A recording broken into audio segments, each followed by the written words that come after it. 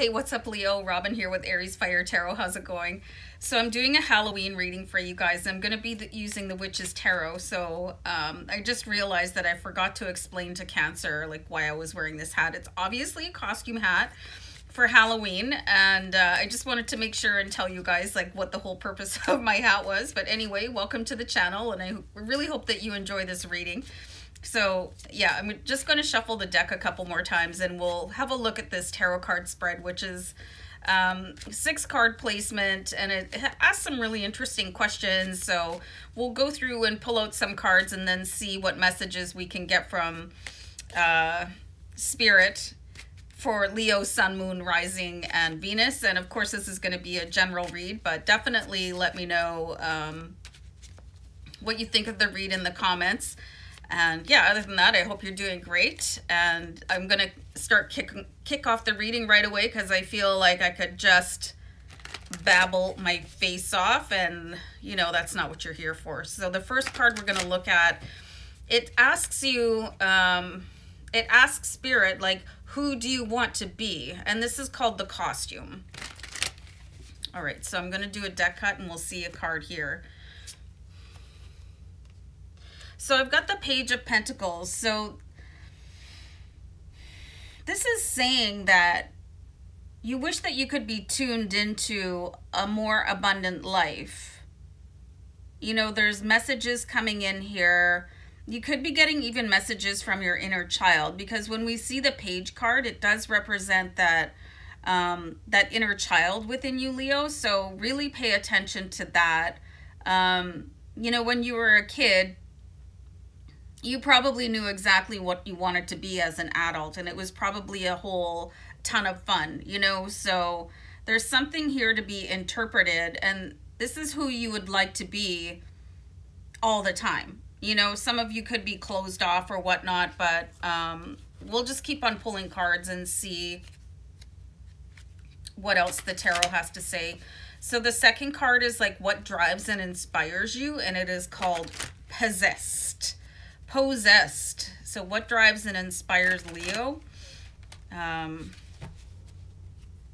love Leos, by the way, just so you guys know. There's this unstoppable energy in the Ten of Wands and wanting to complete the process. You know, there's no quit in Leo. There's just no quit in you. So I love this card. It's just that sense of accomplishment, that finishing the battle, that, you know, winning the game, winning the day. This is a very important energy for you, Leo. I just need a sip of tea, guys. Hold on for a second. All right, so the important thing about the Ten of Wands is that there's a realization that if you don't keep going, you'll never be successful. So this is a huge driving force for you.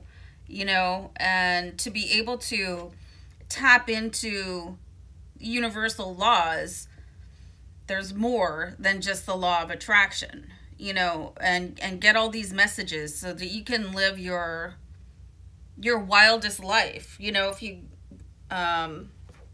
seen The Sound of Music, that's the kind of visual I was getting, where Julie Andrews is sort of spinning around like, and the hills are alive with the sound of music, because the whole universe is speaking to you constantly, but you might not be in a place where you're tapping into that vibration or the messages. So there's probably a little bit of work to do there, but let's keep pulling cards. The third one says how to make life sweeter, and the card is called Candy. I'm really sorry. I'm trying not to do air quotes. So this card is the Two of Cups, and it's all about your relationships and making them deeper. You know, if you've been distancing yourself from other people, it could be anybody, friends, family, a significant other. You know, there's walls to be torn down. There's boundaries to be erased. Many of you could be single and waiting for somebody to come into your life. So this card is a really good indication that you're going to meet somebody that you don't have to explain your soul to. Nothing is more frustrating or lonely than being with a romantic partner, or your friends and family for that matter, that don't get you at all, and they just kind of look at you like you're a big fat hairy spider that crawled out from underneath the carpet, you know, and they just, ew, what did you just say, you know? So I think that's a really important card. And if you've been distant from people, and it might be time for you to start like really communicating with people again. You probably feel a little bit better. Could help you tap into that energy. You know, if you're listening to other people, you could be able to pick up clues about how they were able to succeed in certain ways and what strategies they used, especially if you've got really affluent people in your family, you know, to see how they got there, or people with really successful relationships and marriages. Both sets of my grandparents were married for over 50 years, and, you know, I can't even imagine that, but like, that's what I see for you guys. And once you find that person or that project, or, you know, once you can access these doors, you'll never stop until you get to the top, Leo. And once again, I'm being guided to tell you guys that you will be the first millionaire in your family. I have my spirit guides tell me that almost every single time I read for you. So I find that really fascinating.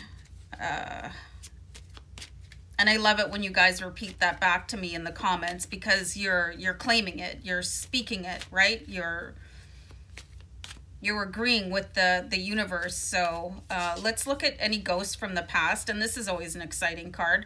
And it's called Haunted, Ghosts from the Past. Like a certain inactivity here. Look at this guy.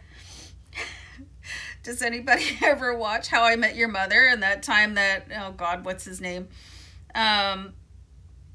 He's walking down the hall and he sees himself in the mirror. And he's like, oh, look at this meatball. You know, this is what I think when I see this card. He's just like a meatball standing there not doing anything. He's like, this is heavy. I know I should do something, but I'm not going to, because maybe I'm just emotionally detached, or I don't know what to say, or whatever. So, I mean, you went through a growing period, right? And that...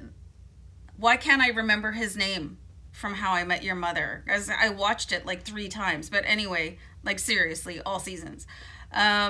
Just this... Marshall! Woo! Okay, so...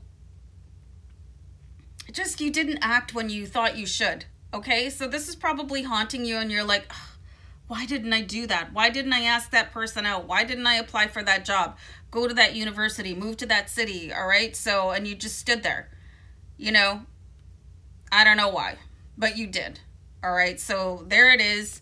So what are you going to do about it? And the next card is going to hopefully answer that, because it's called the RIP card, and how to banish that ghost for good, because this is not a good one. That sense of, well, like kind of kicking yourself for not taking action when you should have. This is really interesting. So we've got the 7 of Wands. So this is like actually tamping something down. And sometimes you just have to disconnect from that thought. Like when this comes up again, where you're having that memory of like, oh, why did that happen? Why didn't I do blah, blah, blah? You're just going to have to go, all right, you know, we've thought about this probably way too many times already. And thank you very much for popping by, but that's enough. We're going to carry on. The 7 of Wands is kind of looking down, and he's actually got this stick. And he's going to, like, poke that down. It's kind of like that game.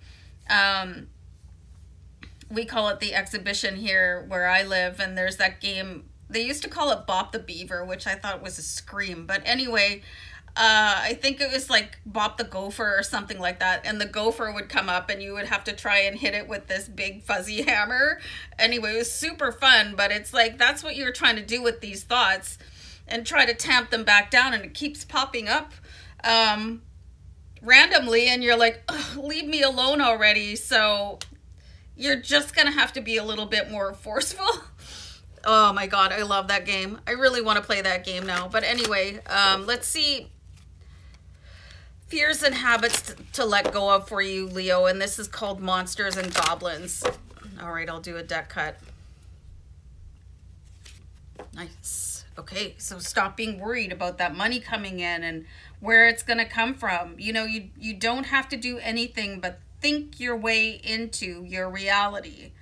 And the more that you understand this, the easier it'll become for you. And this could be where this fear, like where this goal for the Page of Pentacles is, but it's in your DNA here, Leo. Like, just this sort of magnificent life, like whatever you can picture for yourself. And it's time to unleash that. Just really stop holding yourself back. Stop kicking yourself for mistakes that you made in the past. Your mistakes are what made you. They were here to teach you a lesson, not like sit in the navigator seat for the rest of your life, you know, and you learned your lesson, move on.